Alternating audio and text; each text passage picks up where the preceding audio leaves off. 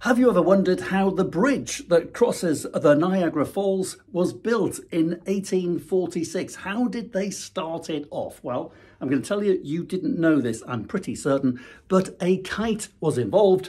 Malcolm Goodman, the kiteman, is going to tell us all about it. Now, Malcolm, you've always got a very interesting story when it comes to kites. Tell us how kites played an important role in crossing the Niagara Falls.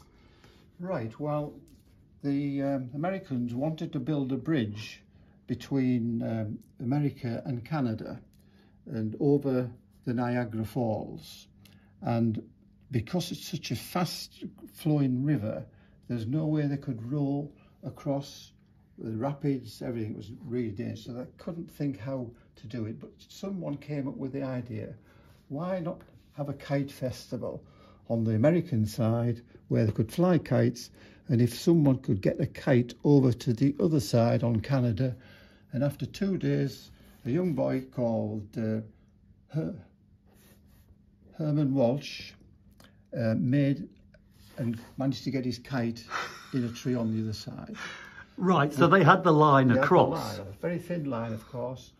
So then they attached a larger line, and then rope, and then the steel wires, and the bridge was built.